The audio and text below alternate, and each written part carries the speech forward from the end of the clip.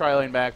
It's just such a passive tri lane for Rattlesnake, and I feel when you're up against a Wisp and a Chen as well, you want a more aggressive one. They're even going to use an Ice Path just to try and bring this creep down, but Puppey tries to find a solo kill, gets Fuzzer blocked away, but maybe he's on the right side, it's Rattlesnake on the wrong side. In comes Havost, dropping the Rocket Barrage. The nukes are there, the Flax as well. One last auto attack or an orb would have done it, but Kuroki can't find it. That was so close. He almost got the tether stun off, and that would almost guaranteed a kill on the silencer. Where's the living armor? It just has not really. He has to use it on himself the whole time. He's a full level behind Funnick right now, and Funnick is putting constant pressure up on him. And he's not farming particularly well. In fact, he might go down here. No points in Nature's guys. Actually, he does have one now. He'll be able to escape. I'm just so used to them not having it. I started to say Funnick! Before even looking, he might find the kill. Icy's dropping low. Goodness. Icy blocked him for a second. I don't know if Funnick realized it. Now he's on the run. By the way, their entire tri-lane went back to the fountain. So that is a further disaster. Na'Vi are already cruising. Yeah, Silencer is not the best offlane hero. Experience lead. Wow, and they're going to abandon it. They're going top. This is so bad for Rattlesnake. It was such a weird tri-lane. I mean, we even said we're not very sure about this draft by Rattlesnake. Normally, I try to reserve judgment unless it's horribly one-sided, but this is not looking good right now for Rattlesnake. What do they do to sort of get back in this game? Do they have a plan B? I think they can try and kill Dendy in middle, but we see a smoke from Puppey. He is rotating top. They're wondering where everyone is bottom. They've been gone for too long. If they went to go heal and wanted to go back bottom, they would have already shown up by now. So Na'Vi knows that something is up, and they're rotating around the map to try and kill Kunkka in middle. There's your Dendy Invis rune. He'll pop in now. He drops the orb. He doesn't have enough follow-up yet. Lamb getting body blocked a bit by Puppey. He's been isolated, but with living armor, he feels he can take this fight. He might be wrong. Clapped back in, and slapped down by the Hellbear Smasher. He will fall. And for Na'Vi, even finding a kill occasionally is such a big deal for them. They just need to get through this laning stage. Their mid-game is insane. And Rattlesnake, a lineup that needs level 6. Silencer needs global, only level 3 at 5 minutes in as a farmer. That's not good for them. Icy is level 5, but it's a Treant Protector. What do you do with this? I mean, I think they need to try and shut down Gyrocopter before he gets BKB. They also need to limit Wisp level. He's at 3 3/4 right now. If he gets level 6, things are going to look really awful for them. That's definitely the logical thing to say, Merlini, but my question is how? Like, with these heroes, I don't actually know how you do that. I mean, they could just try and... I don't know. Wisp is, Tree is not the best rotator, and Funnick is putting a lot of pressure on Kabu. He's going to find a solo kill here on Kabu. He's got a Surge online, and despite the last word silence coming through, Kabu will fall. Living armor useless against the Starks here. He might die for Sluo, though. He might fall here. Last word is cooling down for 17 seconds. Funnick on the run, the stout shield, keeping him in fighting shape. He jukes. The Nikes on this guy. Barry Sanders, a.k.a. Funnick, hiding in the trees. Luo still getting his ankles broken. Around the trees he go. Rain around the rosy. He wants to come back in. The Tranquil Brutes have been dispelled. Luo, at long last, I think he might have done it. He will get the kill. But Funnick really made him work for it. You're going to have to grind this one out, he says. In the end, he does get the kill. Gotta steal that intel. I actually do not like Silencer's build either. He went 2 points in Glaives of Wisdom as a support Silencer. That almost does no damage. He has 47 int right now. 15% is He was actually the farmer in that tri-lane. I mean, their tri-lane was so weak, though. Sure, he's going to get some farm, but... I mean, he's going to be not very useful considering how this early game has went for him. Right. He didn't have a good enough start. The other issue with Silencer is if you want to run him as a carry, you have to find some kills because he's just not a flash farmer. And unfortunately, he's not finding them right now. Dendy orbs away from the mid lane. We will have Kuroki driving Icy back. He does have access to Nature's guys. He's still on the run. Havos gives chase, has a call down. Could look to drop it now. The tether stun's there. Boy, he moves fast. And Icy unable to escape. The Hellfire rains down. He'll bite the dust. And this is just looking better and better for Na'Vi. Phase boots plus tether. He is moving so Smoking fast. Wow, ridiculous. But it was nice move by him to phase through the Treant Protector to secure that stun. They really... Ooh, on middle. Dendy, nice dodge there. Anyways, he really needs to be able to get that tether stun just to pick up easy kills. We saw him miss an earlier kill on Silencer, and as long as... Coil. There's a coil on mid. Coil and Lamb, they want to make a go. Dendy's got the orb, the silence to start. Now the orb to get away. A well-executed kill, and now he'll go and wait for the 8-minute So close to having Fissure mana on the Earthshaker. I think he was sitting at like 122 mana when the Kunkka went down. A little bit unfortunate for them. Yeah, I'm not sure about this Rattlesnake draft right now. And I think the big thing for me was running Treant as a farmer as well in a lane. Because you have to spam living armor against Darkseer. That's just a bad matchup. We'll pop his ult on Havose, but he's just going to die to a cooldown perhaps. One more auto attack. There's your phase boost. Havose finds a solo kill. Living armor useless. Overgrowth useless. Does absolutely no damage. On and top lane lane will have a big engagement. Dendy's drove in for this. No Dream Coil. Orbs forward. Trying to get away. He cannot phase shift out and he might fall. Funnick surged himself. Not Dendy. Might cost Dendy his life. He goes inside the tree line. He TPs out. Will there be a blind turret? There will. But I think it's just a split second too late. It was completely the wrong direction anyway. Funnick trapped. Fissure available. Neo will throw it, but it's not that perfect fissure they needed. Funnick able to scoot out of there. And Na'Vi are forcing 3-4 heroes to rotate, using only 2 or 3. While that's happening, Puppy's pushing mid, Wisp is farming bottom, and Havose is getting close to his BKB. Ogre Club already picked up. And here I might actually prefer Mushi's Kunga build, which was a 1-2-2 build. So at level 5, he had 2 levels of X. I think if they had an X on Dendy there into a Torrent or an X on the Darkseer there, they would have definitely secured the kill. Sure, Tidebringer is better for laning and for farming, but they really need some kills right now. And the pressure mounts bottom lane. You know you're ahead when Kuroki is just sitting here calmly against this much AoE he and is level initiation. 6. In fact, he's going in. Dendy's coming from the backside, drops the ult, and now the call down rains through. Kabu, he might fall here. Dropping fairly low. Havose has fortunately been kept away. Oh, nicely placed fissure will allow them to survive for the time being. But they are being driven back by 2 or 3 heroes with their entire team basically mounting a defense. Dendy, he might go back in. Kuroki's overextended perhaps. Dropping low, not dead yet. Funnick joins the fight. Doesn't have the mech just yet, but he surges forward. Dendy over the top. Orb is there. Finds the kill, and now the dive onto Neo. In comes the Kunkka boat. It really accomplishes nothing. Just trying to keep Lamb alive. For the time being, Icy tries to duke his way out. Cannot really make anything happen. So many heroes for Rattlesnake that just can't do any damage. And now Luo, likely to fall. Lamb as well. Na'Vi just stomping their way through Rattlesnake. This is starting to feel like a pub game, and it is one. At least Rattlesnake will GG out at the standard timing for a pub team. 12 to 1 minutes in.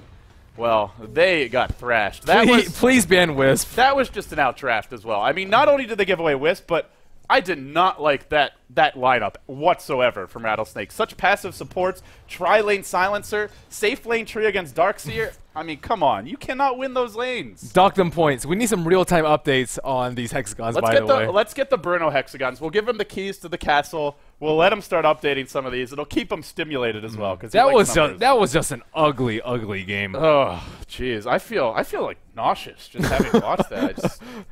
I feel like I mean, icky. A lot of these are pretty common picks. Everything's pretty common except for the Wisp pick. And again, they didn't really win mid. They didn't win their safe lane by any means. And they just got dominated by Navi's more flexible draft. I like the Wisp pick, and I like the Darkseer pick. And the bans that they had, they didn't really have any particularly good heroes versus Darkseer. And Funnick just kind of rolled top lane. And because Treant was forced to living armor himself all the time, they kind of lost the other lanes that they probably thought they could have living armor for. Yeah, I really liked the fact that they got Wisp, and then they went back for such a strong laner like Darkseer, because, as I mentioned in the draft, it just puts Rattlesnake in that bind. Who do you focus on? Do you shut down the Darkseer, or do you try and pressure the Wisp? You can't do both, and we saw they tried to focus on the Wisp. Yeah, they couldn't do either. Giving up a first blood did not help matters one bit. That was such a beatdown that I feel we should just throw it over the analyst. Bruno, Lumi, what the hell just happened to Rattlesnake? A game that I want to compare to a game that I want to compare to the games we casted before. Pretty much the same intensity, the same dynamics, the same length, right? Yeah. You don't have a mic. Okay, I'm talking for yourself. Things that happen. Mics. Anyways, I can't even say that Navi played superiorly better than Rattlesnake. I can't really say that Rattlesnake threw the game. 10 minutes. No, you can say they do the game. I think they had an idea and they failed entirely to execute from the first moment. I think they let Navi play the things that they're very, very comfortable with. So, can I just get my flamethrower out about Treant Go Protector? ahead. Treant Protector is one of those heroes that when you're not using living armor, he's worse than a melee creep. He hits harder than a melee creep. He actually is worse than a melee creep. the reason we see support treants play more frequently is when you're doing all the pulls, you have more time to look all over the map for your allies to actually living armor. How many times have we seen people diving and living armor was not available? Guess what? He was healing himself with it. And you don't heal yourself with that living armor if you're pulling. Right. I just can't. I don't feel I can pinpoint someone in particular or something. I mean, it's easy to point finger to the offlane tree. It's easy to point fingers to the silencer, trying to see what he could do, whether the mid lane was going okay against the pack. I just feel they weren't there. They were trying something that in their mind it made sense, but Na'Vi is not a team that you can win just by trying new things. You have to try something and be like Zenith, that you have something different, but you have a goal, you have a way to execute. I just didn't feel Rattlesnake had any power of execution. I'm going to go with the Flames here. If they had to play Quantic tomorrow for TA3 like this, they would lose 3-0. Well, to be fair for Rattlesnake's lineup, I think they were like, okay, we have these heroes. When we get to level 6, we're going to be bonkers. But from 1 to 5, they couldn't fill in. It's like, how are we going to get there? I don't know. Yeah. Because when you have a level 6 tree and you get it quick, that's pretty OP. Light Yeah. Silencer, once you get 6, especially against a hero like Wisp, that's pretty... When you get Conca level 6. Yeah, that's... I mean, the thing Just is... how do you get there? And at what cost? So what you're saying is they had a bad draft. Because in their drafting ideas, they didn't consider the fact that they had to get to level 6 in order to make something about the game. Yes. How do you get to level 6? How do you get to level 6? Try to kill the enemy heroes, don't die yourself, and try to last hit creeps. That's a good way to get a level 6. And that's why they GG out in 10 minutes. And that's why they GG'd out in 10 minutes. I think that was a fluke, though. I think that Rattlesnake will not do that again. I think they will go to their traditional Doom. think they will do it again, but with different sets of heroes. Yeah, exactly. You haven't seen them. You haven't casted them. These guys run Bristleback off lanes. Yes. They run Doom jungles. It was brilliant when it worked. Brilliant. The one game it worked, and then it wasn't brilliant anymore. Anyway. I used to be the biggest fan of this team until I keep cheering for them, and they keep losing. Yeah, it's a bit sad when that happens. But I mean, to be fair, DD Dota used to be like that at the beginning, and then suddenly very quickly became very solid with their picks. It's kind of like an exploratory phase, something of trying new stuff. Maybe Rattlesnake will get into that that position eventually.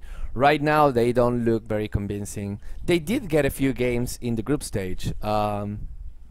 Does any one of you remember who they won against in the group stage? At least one game they won. They were 1-1 versus LGD China. I think they were 1-1 versus MUFC. You weren't here, I wasn't actually. Lumi was casting those games. He should know. No, yeah, they won one against LG China. Yeah, they went 1-1 with two on teams. day 1, I believe. They had a 2-0 forfeit over LGD.int, and then I think they got 2-0'd by, was it DK? Whoever the other team was. Okay, yeah, it was DK in Group A. So yeah, they had one game off of LGD China. I think that was the big thing. They did not pick a draft like this, though. I mean, That's a previous level draft right there. that draft was so bad that I don't know what to say. Like I would say 322, but I think it's too soon. So for the next game, I think what they need to do is, firstly, they just need to ban Wisp. Just that's just a safe thing to do versus Na'Vi. I mean, unless they want to bans. pick it, which I mean, Rattlesnake's a little bit unconventional. They need to not give Na'Vi Wisp. I think that's the first step to victory. Other than that, I think they just need to draft better overall. And I think they will. It was an experimental game for them. They don't get knocked out if they lose the series, but that was a little too experimental. I think it's better to do it in the second game. Like if you're already up a game, sure you can try new stuff out because the next game isn't terribly important. But to start off that poorly in the first game, that's totally demoralizing as a team. And I'm surprised that Rattlesnake went out on a limb like that. But hopefully they'll go back to something safer, something better, and put up more of a fight. On the bright side, this puts us back on schedule. Yeah, that's a good thing. In any case, you talked about offlane Bristleback. They did offlane Bristleback. Yeah. They did Jungle Doom. Yeah. Will they do mid Bloodseeker maybe? Is that within the realm of possibility? It is within the realm of possibility. I don't think these Chinese have discovered this hero called Bloodseeker yet. But maybe. I think they could use it. It's too bloody. There you go. Too bloody, yeah. The Oil Seeker. Yeah. Oil Seeker, is that what they call him? Because he does actually chase oil. It's kind of black, Yeah. the Rapture. Yeah, the Oil Seeker. It's I just want to point out a little history lesson for you all that nothing is better than the M5 Minute 5 GG. I don't know if you guys remember that. I remember that. That was in the Beyond the Summit World Tour. They GG'd at 5 minutes. That is the fastest GG I've ever seen. Rattlesnake, you're not even close to PGG's level yet. They need more vodka.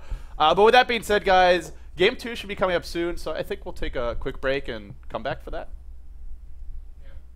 That okay. Sounds okay. Excellent. Yeah, just want to make sure we didn't have anything else to talk about with the no more flames here. No more flames here. Put your flamethrower down, Lumi. Guys, we'll be right back. Rattlesnake versus Navi, game number 2, coming up after these messages.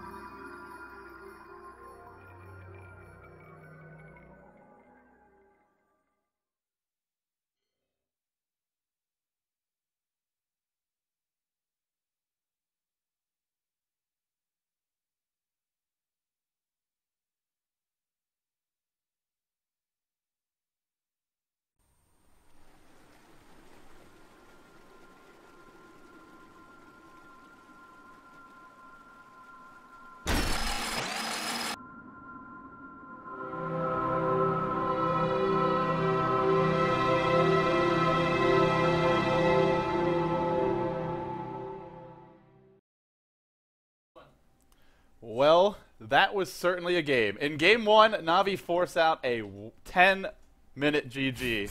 I was trying to do 10, and then I got confused with my hands. I should really Can you count that high? Yeah, it's counting is hard. English is hard. But they forced out a 10-minute GG from Rattlesnake. Rattlesnake had one of the worst drafts you will ever see. If you want to laugh, go watch the VOD. But in game 2, we'll see if they can have a better draft. I'm LD of Beyond the Summit. I'm joined by Merleezy. Hopefully we'll have a better game. They have banned Wisps, though, so it will be better. Give me my rares back, please. A man can dream. A man could definitely dream. And with that being said, let's jump in the draft. Let's see what the teams are going to do. Navi, Batrider, Visage bans from them. Pretty standard stuff. And Rattlesnake also banned the Darkseer. I didn't think the Darkseer by himself was the problem. I thought it was the Wisp plus Darkseer combination. But they say we don't want any part of that. And off the bat, they get a hero who scales well with farm. This is already looking a lot better than game 1. Yeah, I think they'd probably need to do a safe lane. But Lifestealer does kind of destroy Alchemist. And again, with Alchemist being so popular, I'm surprised that Lifestealer hasn't resurged in popularity as well. He can almost always rage dodge the Unstable Concoction. Alchemist being a very fluffy hero, which means high HP and low armor, is just absolute food for Lifestealer, and he can just lifesteal a ton with his open wounds, and he's just much better at the early stages of the game before Alchemist gets his items. With both of them have like 1,000 gold or 1,500 gold in items, Lifestealer will almost certainly win the fight. Yeah, absolutely. At the same time, though, Lifestealer has low base armor. The Alchemist stun still does damage, even if you rage dodge it, and can actually suffer quite a bit just from fighting an Acid Spray. So I still think Alk isn't a horrible matchup versus Lifestealer, but to win the man fight, he does need a lot of farm. That's for sure. Rubik, the choice by Rattlesnake, they secure a strong support here. Not really the best against Lifestealer. If he rages and goes on you, you can't do anything to get away. You are boned. Yeah, whereas Shadow Demon is fantastic to at least keep himself alive. So that's, in some ways, a bit of a weak support, but sets up the Alk nicely, gives them some potent late game. Just from these 2 picks alone, their late game is like 20 times stronger than it was in game number 1. Mm-hmm. And the recent trend for the ban drafts is no one's really banned any decent solo mids. And I think that will play much better into Navi's favor, just because Dendi, he won his lane pretty handily last game, and as long as they can give him something pretty comfortable in the mid lane, whether it's Puck or Queen of Pain or Storm Spirit, I think that they'll have an easy time, and they can draft around what they need and not be pigeonholed into a sort of strategy that they don't want to run. Yeah, that was an awkward laning situation for Rattlesnake, to say the least, but the draft looks a bit better now. For Navi, where do they go from here? Puppy's junglers are in the pool. You mentioned Dendy's Puck is an option this game. We don't know what Rattlesnake is running mid. They've run the solo mid Alk before, but they have also run Alk as a farmer. I don't think I've seen them go for a Battle Fury Alk. I don't think I've seen them go for that Mushi, Burning style, max GPM, YOLO mode. It's usually an early Shadowblade, BKB, combat-worthy Alchemist. So even if it goes mid, it'll probably even be the hero that builds a mech, and mech is actually really nice against Lifestealer just for the armor. The heal's sort of a secondary bonus, but we will see. I know you're not a big fan of solo mid Alk, but the point is Rattlesnake do have their laning options open. I think it's too passive. I think Navi's going to bring the fight to Rattlesnake, and it's going to be super, super early. Probably before 5 minutes, we'll probably see some kills, but it really depends on the rest of the draft. I think they could definitely get away with a Chen this game. I think Puppy did a good job with his Satyr to harass that triple lane and just put a lot of pressure on Rattlesnake. Again, Rubik is not a very good level 1 hero. He doesn't do that much damage, and Alchemist, if they choose to play greedy with Grievo's Greed, they can punish it very heavily with a Lifestealer in the triple lane. I think Navi will try and contest Alchemist farm and just pick 2 solos that they don't really have to worry about, whether it's a Darkseer, Puck like last game, anything like that. I think will work well in their favor. For Navi, I imagine a combo hero for the Lifestealer. A Queen of Pain, a Storm for Dendi. The silence is great versus Rubik. You jump in, you silence him as you're coming in. He can't lift you, he can't do anything to stop your initiation. Also, versus Alchemist, if he doesn't have Chemical Rage, he's incredibly easy to bring down. You get Dust on the Storm, you can punish split push styles. So I think a Storm could be a good choice here. Queen of Pain's an option, but I imagine they'll go for that solo pretty soon. We will see, though. Rattlesnake has banned 4 of the 5 heroes that we saw last game, so clearly they're just not having any of what happened last game. I think Navi banning out Weaver is a very good ban here. They don't have any stuns or silences right now, and Weaver just goes to town if you don't have any, and it kind of shuts down Lifestealer if played very well. Hello, I'm a day-old banana. My name is Pete, and I was hoping you could say a prayer for me to ripe into a great yellow banana. Thank you very much. Where's your prayer? We wish you all the best, Meep Creep. Where's your prayer, LD? You didn't fulfill his wishes. That was the prayer. You just said a prayer. You didn't actually say right. your prayer.